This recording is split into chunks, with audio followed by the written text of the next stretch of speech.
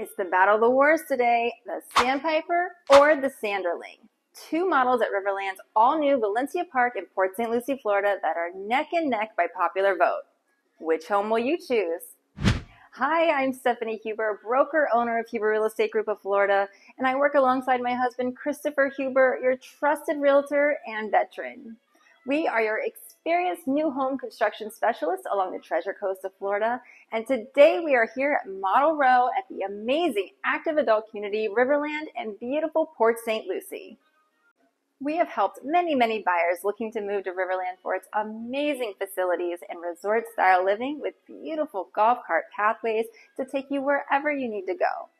And almost every time when we are touring Model Row and helping decide which is the best home, especially those looking to downsize or stay under a certain price range, two of these homes always seem to battle it out, the Sandpiper or the Sanderling. So today we're going to tour both of these models and we will go over the similarities and differences, and at the end we are going to vote which home will take home the metal home.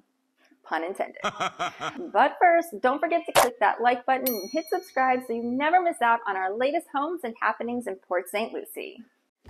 Let's begin by talking about a few similarities with the Sandpiper and the Sanderling. Both homes are in the Premier Collection at Riverland, offering 2 bedrooms, 2 bathrooms with a den and a 2-car garage, having similar front exteriors and coming very close in terms of square footage, 1,752 living square feet in the Sandpiper and a whopping 1,761 in the Sanderling. Both have base prices that are exactly the same, which I'll add in the description below. So here's where you'll ask, what makes them different? The answer is the layout and some structural designs, and we'll dive further into this as we go into the home. Entering inside, you'll see they both offer a nice long foyer looking towards the back. Over the Sanderling, you have tray ceilings up to 10 foot 2 inches, whereas the Sandpiper does not include tray ceilings, but does go up to 11 feet high, still giving a spacious feeling. Moving on, we'll turn left where both homes appear the same, having the second bedroom towards the front with nice lighting from the impact glass windows. This room is useful for any guests you have staying over, an adequate closet space or extra storage. It is standard to have carpet in the bedrooms, but you can certainly upgrade if you desire. And also what is nice for guests is a separated hallway to feel as though they have their own privacy and space, where you see here there is a linen closet and a full-size bathroom, each having a vanity sink and bathtub with a full-size mirror and plenty of lighting. The Sanderling model does give you a better idea of what standard design options are included, such as granite countertops. However, in the Valencia Parc community, there will be a quartz selection that has been added to their included features. Heading back into the main foyer, you'll notice the Sandpiper has a slightly more direct view through the back sliding glass doors. And then we'll see both homes also have a den to the left with an option to turn into a 3rd bedroom, or you can have French doors or pocket doors to have as an office. Walking across the foyer, you'll see both homes have a laundry room, and here you'll see a little difference in the layout. The Sandpiper is facing horizontally, leading out to the garage with the AC unit tucked towards the back, and the Sanderling has a separate hallway leading into the laundry room with a more vertical layout and ultimately goes out to the garage. Here's where you'll see the bigger differences between the Sanderling and the Sandpiper. The main living area of the Sanderling has a more open kitchen with an island and a longer dining area. Great if you have a longer rectangular shaped dining room table. And the entrance to the primary suite is a bit further towards the front of the living space. The great room is just a little smaller than the Sandpiper, but the main difference here is that there is a nice large set of windows overlooking the back from the great room, where the screened and covered patio is off to the side. In the Sandpiper, you'll notice the peninsula-shaped kitchen, which also still allows for 3 bar chairs, and the dining area will be situated more towards the front of that living space with a more formal designated area and can accommodate both a circular or an oblong-shaped dining table. The entrance to the primary suite would then be towards the back side of the home. The great room of the Sandpiper has a great view looking directly out at the back patio with the sliding glass doors entering right through the center. All homes at Valencia Parc will have a complete screened-in porch as an included feature.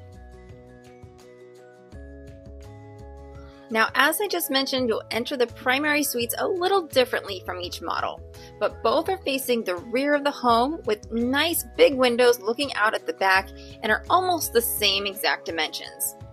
Each have ceiling heights of 9 feet 2 inches and ample space for a king-size bed and nightstands. Each of the models have 2 separate walk-in closets, one being slightly smaller than the other, and you'll see in the Sanderling it's going to show you what a standard closet will look like with wired shelving, whereas the Sandpiper will give you some inspiration, having beautiful custom closets that you can always add after closing.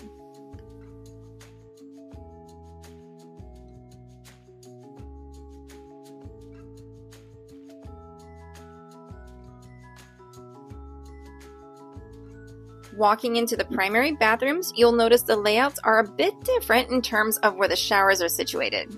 They both offer the L-shaped vanities with wall-to-wall mirrors, but in the Sanderling it is a bit more square-shaped, whereas the Sandpiper it's somewhat longer, making it feel a bit more spacious.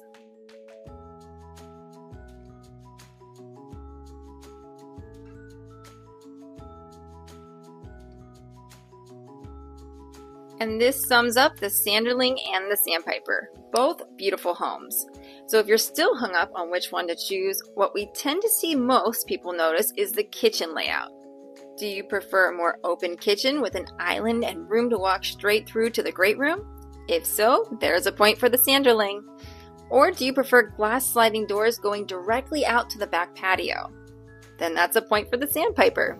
Maybe you have patio furniture that would fit better for the Sanderling, such as along the back window, as opposed to furniture that you can place more on the end so you can have more room coming out through the sliding glass doors in the Sandpiper. It really all comes down to personal preference, but both the Sandpiper and Sanderling are excellent choices here at Riverland, and the great thing is you can choose to either build in Valencia Walk, which is almost sold out with garden views having lot premiums as low as $6,000, or you can build in the all-new Valencia Parc with both garden and lake views. Call us at the number on the screen and we can go over the differences between each of the 2 communities and get you scheduled to come visit and see the model homes in person. So there you have the Sandpiper and the Sanderling available at the all-new Valencia Parc and some remaining home sites in Valencia Walk at Riverland. You should see a pop-up at the top right of your screen, so go ahead and cast your vote. Or leave a comment below with your vote and why you chose the Sandpiper or the Sanderling.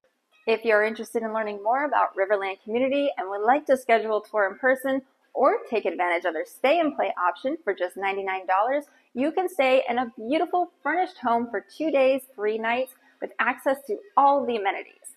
Call us at the number on the screen and we'll be happy to go over any questions you have and represent you as your realtors. I hope you enjoyed watching this video and please like and subscribe to stay up to date with the latest homes and happenings in Port St Lucie.